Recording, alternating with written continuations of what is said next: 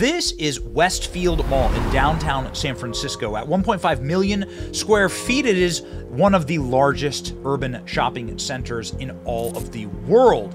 It houses 170 specialty stores, 2 anchor department stores, 4 floors of Class A office space, a gourmet marketplace, and a 9-screen cinema. Or at least it used to. Now, Westfield Mall is a shell of itself, a ghost mall in the center of San Francisco, a haunting relic of what happens when your city goes woke, when your city prioritizes criminals over peaceful citizens. The Westfield Mall in downtown San Francisco is now a monument to the failures of that city. It is a shell of its former self after hundreds of high-profile departures and only a 25% occupancy rate after the footfall inside of the mall has plunged by half in just a few years. The mall has lost over $1 billion in value, and if you walk inside, you can see why. Welcome to historic Westfield Mall in San Francisco, the creepiest mall in America, because even though this mall is still open, there's virtually no stores here. Why? Well, because the crime and the filth and the drugs and the homeless people in San Francisco make fine dining and shopping virtually impossible. And so this mall is shutting down. They haven't shut down just yet. Ladies and gentlemen, welcome to America's creepiest abandoned mall that's still functioning and open for some reason. Everywhere we looked, every single storefront was shut down. Some of these storefronts are pretty iconic. You know which stores were there. It's an eerie feeling to see a place that should be so full of life completely empty.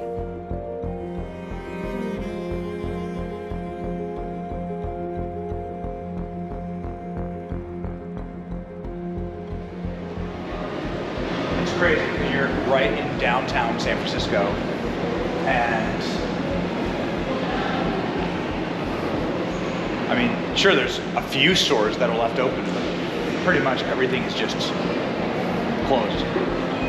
Entire wings of the mall are shut down.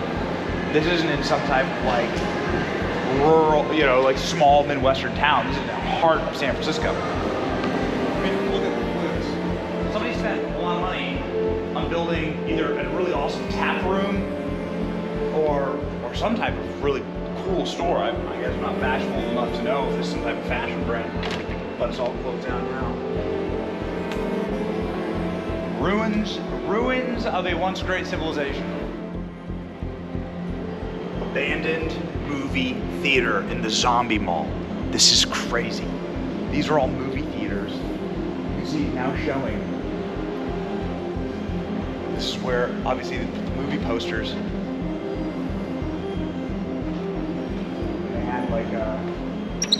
They had a bustling bar, restaurant here, totally abandoned.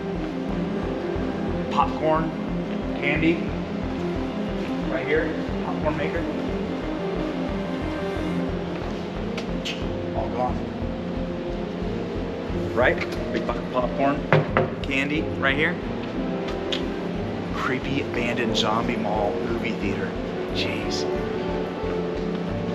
The screens where you'd see your movie time, your show times, presumably where you'd buy your tickets.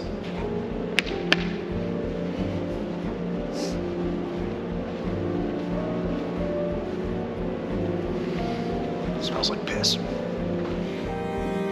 It was lunchtime while we were filming in the middle of the afternoon and walking around this massive empty mall. There's gotta be a food court around here somewhere. There's gotta be a place for somebody to grab something to eat. Right? This food court is super depressing, man. Some big name brands, Panda Express. Man, dude, if your Panda Express can't survive, you got problems. It's like so sad. They must have just gone out of business. Everything's still there, but all lights are off. Wokeness destroys everything. Even pink tea shop. Things have gotten so bad here they don't even restock the soda. Soft drink? Coke? What do you call it? Soda? If you're from the Midwest, you call it soda pop. Soda pop.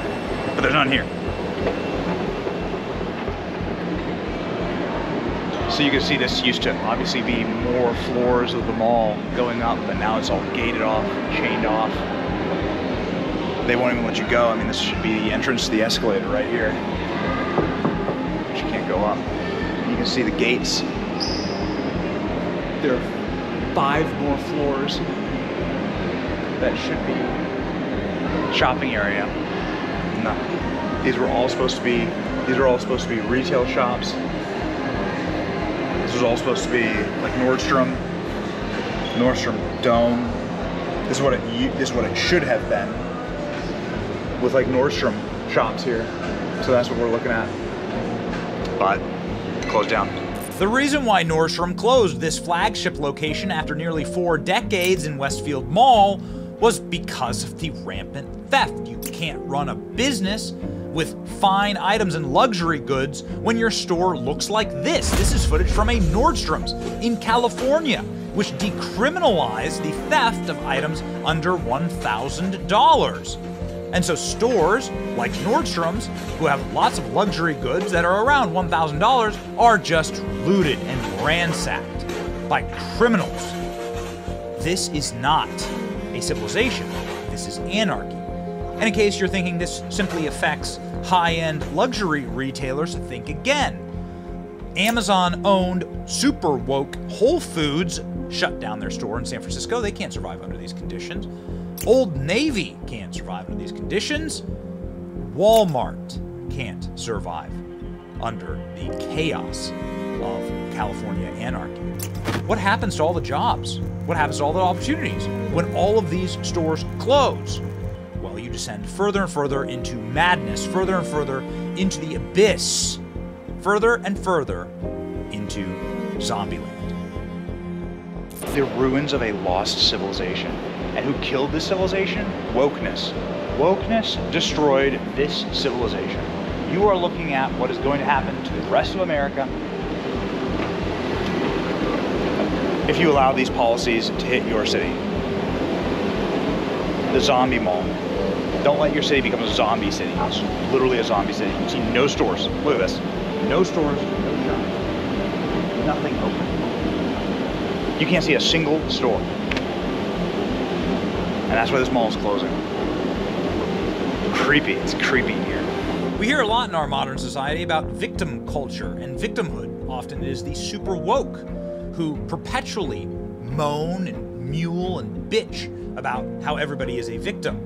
Yet the Westfield Mall is a victim. The citizens of San Francisco who can no longer shop or eat or dine or spend time with their children inside of this beautiful building, they're victims. The stores themselves and the people who worked hourly jobs at these stores, they're victims. It's the woke in San Francisco who are the true villains of this story. They decided to turn the city over to criminals. They decided to prioritize the rights of criminals over the rights of peaceful, law-abiding, tax-paying citizens. Don't let your city go the way of San Francisco. Don't vote in these zombies, these parasites. They'll do this to your city. It can happen here. Stop them now. From San Francisco, it's your boy Benny. Zombie killers, let's go.